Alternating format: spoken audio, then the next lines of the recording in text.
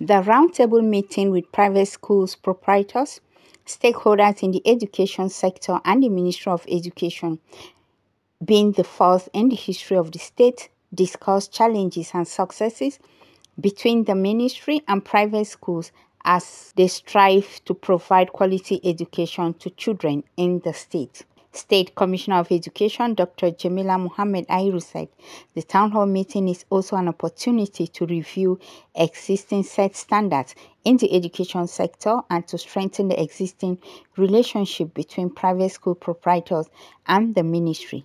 She urged the proprietors to feel free and present issues affecting their relationship with the ministry so that corrections will be provided. We hope it will continue, inshallah, so that we will strengthen the relationship between these two important stakeholders in the education sector, the public and the private.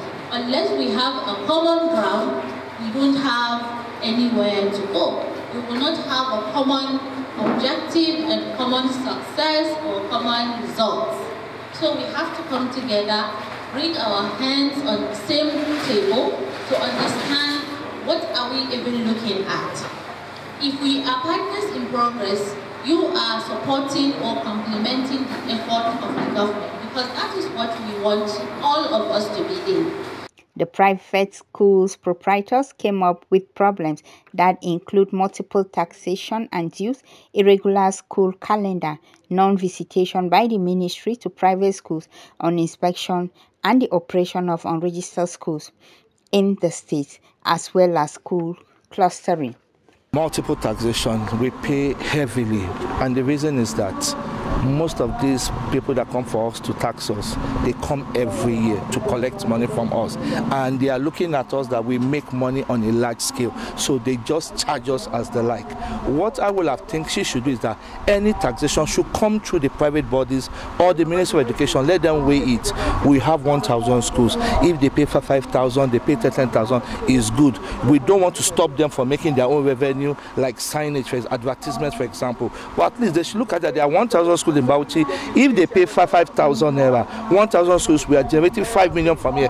It's good. But when a place alone is collecting 30,000, their focus only is private schools, then there is a problem. Okay, that synergy has already been created because we are partners in progress with the government.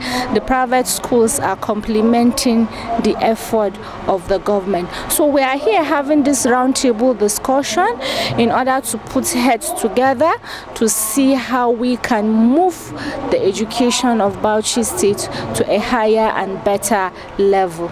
On its part, the ministry presented issues bordering on late payment of annual registration by private school proprietors, non-compliance to laws governing the operation of private schools, unregistered schools, and school curriculum.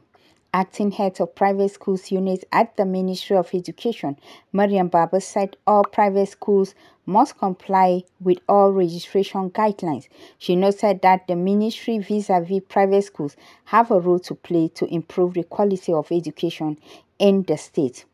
Director Quality Assurance of the Ministry of Education, Aisha Aminu, said the existence of private schools in the state is a great achievement as they complement government's effort. Bauchi State currently has a total of 1,102 registered private schools spread across 19 out of the 20 local government areas.